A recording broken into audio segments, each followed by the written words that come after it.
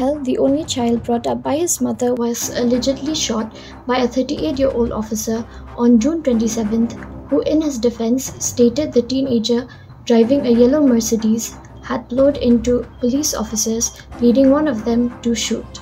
The officer has been charged with voluntary homicide and placed in temporary arrest.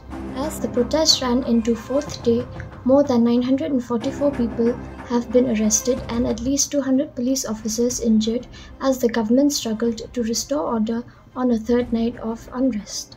As authorities prepared for a fourth straight night of protests, the French government said on June 30th that it would increase the number of police deployed nationally to 45,000 in effort to quell rioting sparked by the fatal shooting of a teenager by a police officer during a traffic check.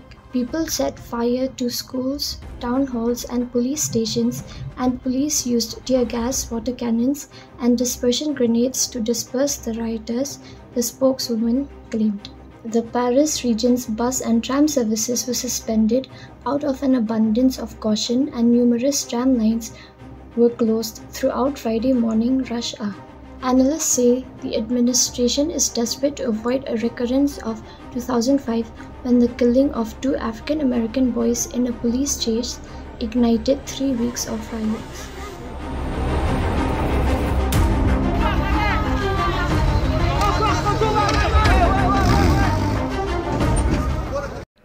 For more news updates, subscribe, like and share.